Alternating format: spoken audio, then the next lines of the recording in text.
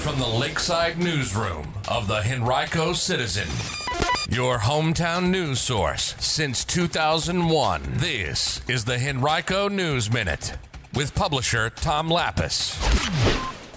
2 people are dead in an apparent homicide in a Glen Allen neighborhood, and Henrico County files a federal lawsuit over insulin prices. We'll tell you about these stories and others in today's Henrico News Minute. It's Tuesday, November 28, 2023, and it's brought to you today by Revel Market and Bar. And now for the news. As we were first to report yesterday, Henrico police are conducting a homicide investigation in the River Mill community in Glen Allen after 2 people were found dead in a home there. It happened in the 11,000 block of Little 5 Loop in the neighborhood, which is relatively new. Police closed roads in the immediate area for an extended period of time while they investigated. They released few details yesterday, but neighbors told the Citizen that the homeowner and his father were the 2 victims. The homeowner was a Henrico Health Organization owner. He purchased the home new in June of 2021. According to Henrico property records, it's unclear whether his father also lived there. We'll have more information about this incident as it becomes available. Earlier this month, Henrico County filed a federal lawsuit against 3 manufacturers of insulin, 3 pharmacy benefit managers, and 12 subsidiaries of the companies, alleging that they conspired to artificially inflate the price of the medicine, which is used to treat diabetes. In the suit, filed November 20th in the U.S. District Court for the Eastern District of Virginia, Henrico alleges that the insulin manufacturers Eli Lilly and Company, Novo Nordisk Inc., and Sanofi Aventis US LLC and the subsidiaries have, quote, in tandem increased the prices of their insulins up to 1,000%, end quote, during the past 2 decades. As a result, the county argues, it has been overcharged substantially for insulin during that time, thereby harming its financial ability to provide necessary services to the community. The county is self-insured, meaning that it pays to provide private health coverage to its 11,000 plus employees, therefore incurring many costs associated with insulin supplies, both for those employees who need the medicine and also for the county agencies that use it.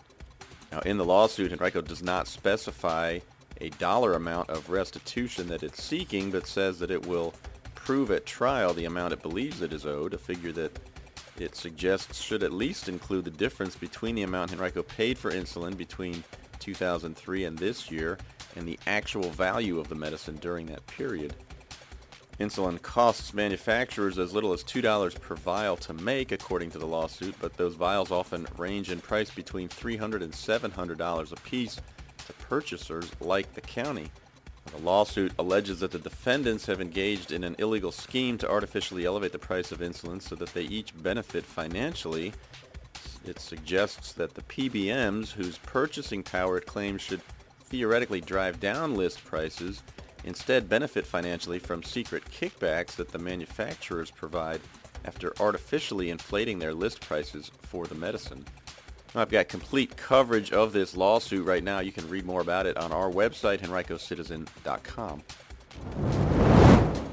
The Virginia Department of Education recently awarded 46 Henrico schools with nearly $96,000 total in grant funding for new school security equipment for the current school year.